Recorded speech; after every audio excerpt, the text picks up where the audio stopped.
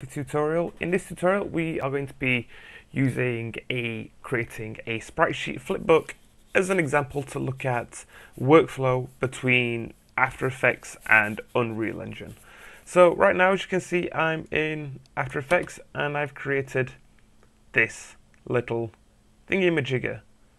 What I want to do with this is have it as sort of like a boost bar. So imagine it's on your character and you use your ability, so there's a cooldown, and then it's going to take this amount of time to come back up.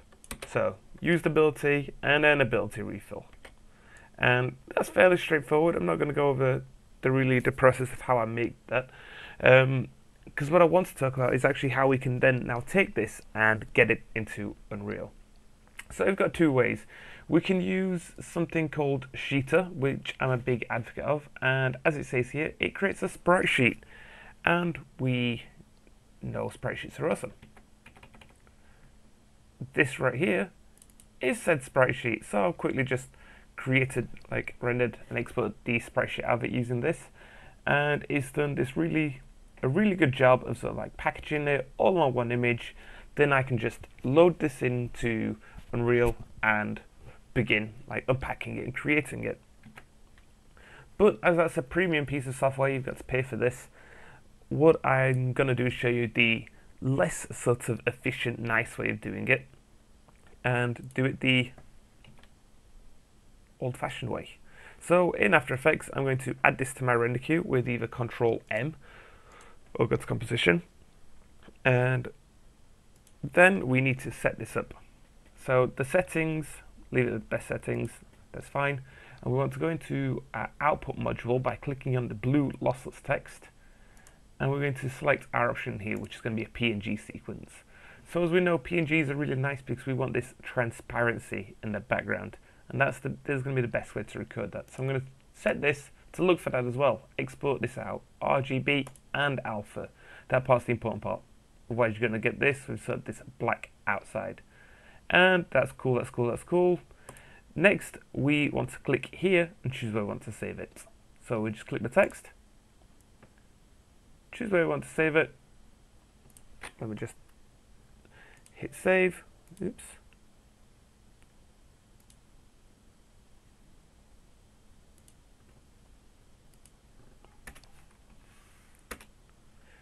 Once we've chosen where we want to save it, we can hit render.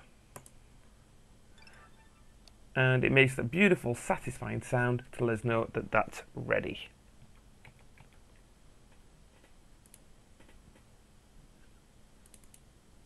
So if we look inside here, inside this folder, now I've got my previous sprite sheet I just created, but we've also got all of these individual images. And if we tap through them real fast, then it would show them in motion. And that's the effect that we want to get out of Unreal. So now let's move across to Unreal. Cool, here we are. I'm inside Unreal. This is just a quick sort of template level that I've just been using, and let's import all that stuff. So in terms of organization, because we've got a lot of PNGs, I'm just going to create a new folder. So I'm going to right click, create a new folder, and call this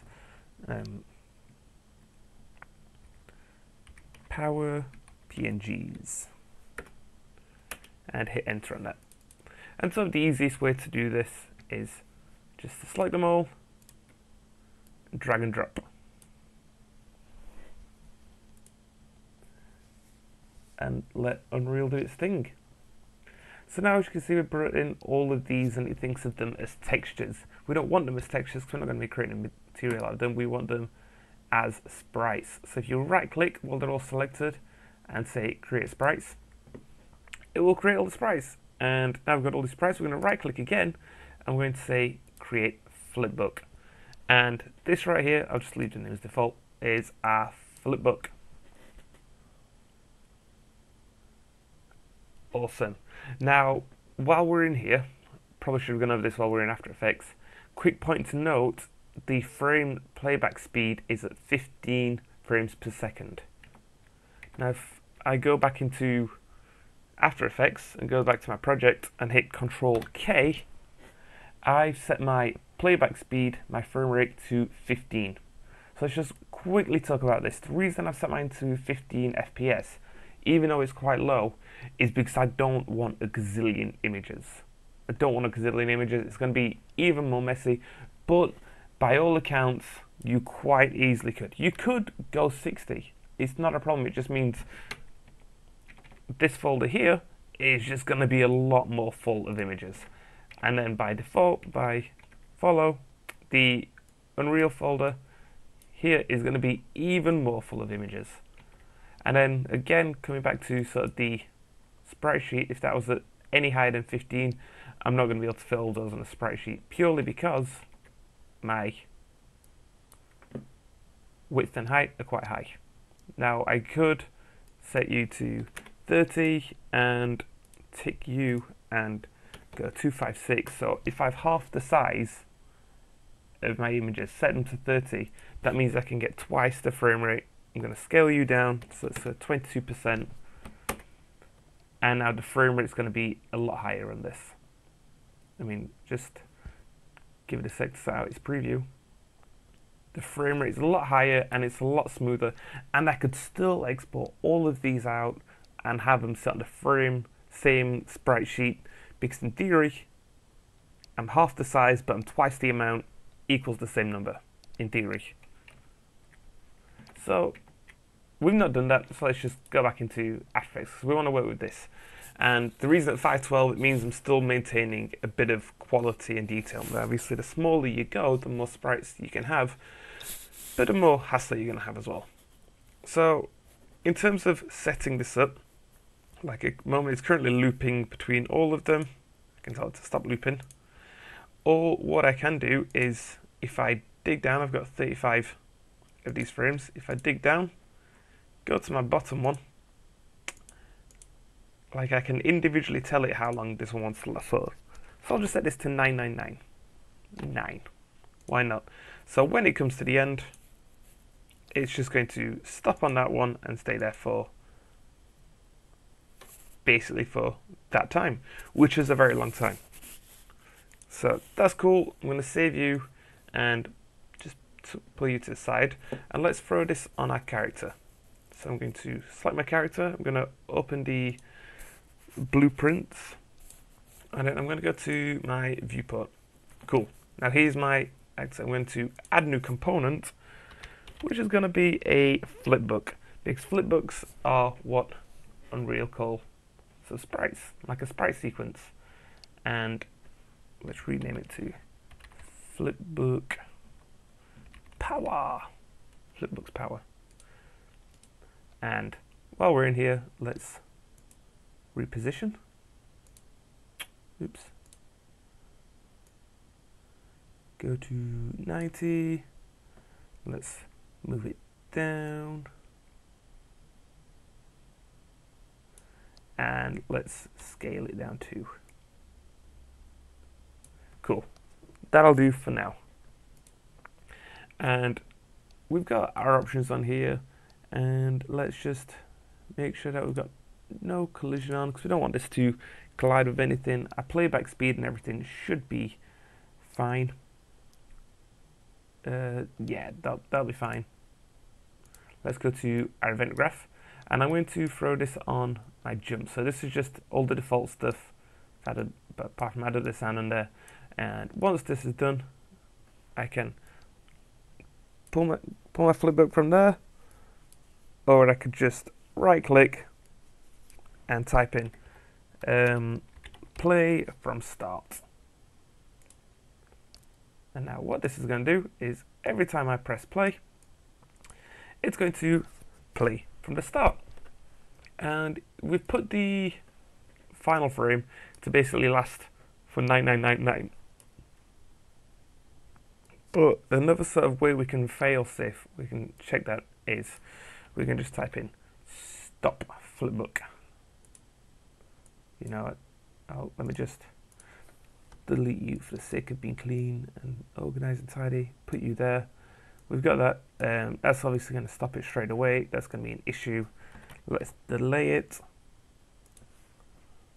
And in After Effects, how long was my thing? just over 2 seconds, so 2.1. Awesome possum. Alright, move you out of the way, and let's press play. Awesome, so as you can see, it sort of stops, and it's cool. I should raise it because it's clipping on the floor a little bit. But if I jump, there we go, I've got this visual cooldown now.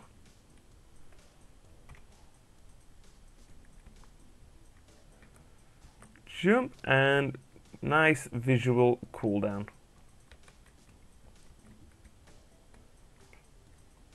You know what would have probably been even nicer? If where the white is underneath, if I said that it's transparent instead of white. And then you could have seen through it. That would have been really good. And you know, even potentially like decaling that onto the floor. But no, that's cool. So what we've done is we've taken the flipbook and we've put that on our character. Probably not in the prettiest looking way ever. You know, we could potentially have it smaller on above its head, like as a billboard. But yes, we've taken our character as a simple sort of workflow from After Effects to Unreal, and yeah, there we go, we've done that. Like I say, you could, and I would probably recommend using the Spreadsheet Creator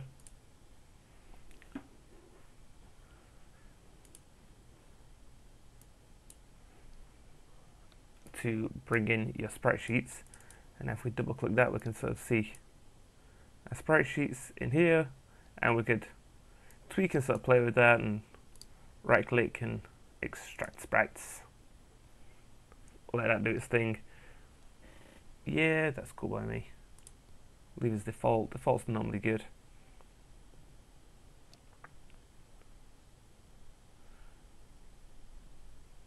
And there you go, we've created all of our sprites. And it's just sort of a cleaner, more efficient way of doing things. I'll just delete those, we're not using them.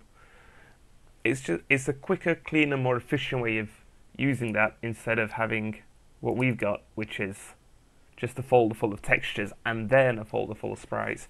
And it means if you're sort of good in After Effects and organizing After Effects, it means, like I say, you can trade off the size for the frame rate and have it all on one image, whereas this folder's sort of really messy now. I'm like hesitant to come into there and organize that.